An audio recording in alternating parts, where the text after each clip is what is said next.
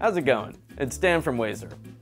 I'm part of the product development team here, and you might recognize my voice from such hit promotional videos as WAZER cuts through Bitcoin, WAZER cuts a knife out of a knife, WAZER cuts China out of China. But today, I'm going to be showing you how WAZER works.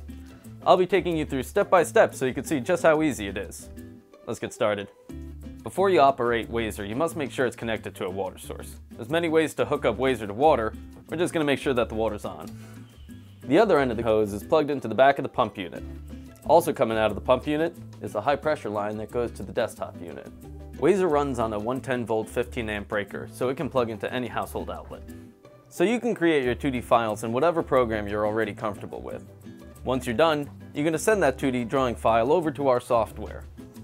There you will place the part on our virtual bed and answer a couple simple questions about material type and thickness. Once complete, simply plug in your computer to the USB from the machine and send over your cut data.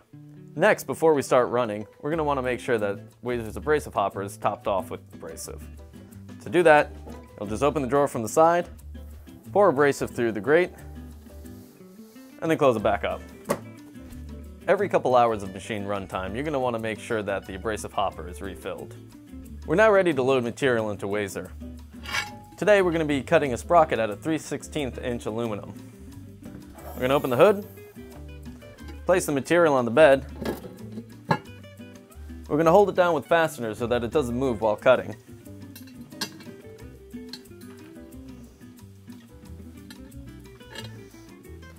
Next, we'll make sure that the nozzle is properly set to the right height.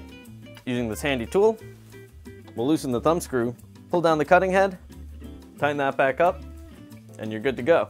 We're now ready to start cutting. Of course, before we start cutting, we got to close the lid. As an added safety feature, WAZER won't let you cut with the lid open. Once closed, we can hit the start button.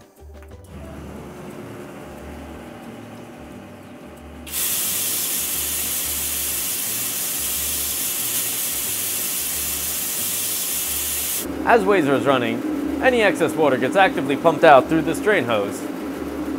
Once the part is finished being cut out, we can pull it out of the machine. This particular part took about 1.5 hours to cut out on WAZER. Now for the fun job of cleaning up. At the front of the machine there's an access panel that you remove to reveal 4 buckets where the spent abrasive is collected. The abrasive is just crushed rock and can be disposed of in a variety of ways. Well, thank you for watching this video on how WAZER works. I hope it was informative. If you've got any further questions, please feel free to reach out. See you next time.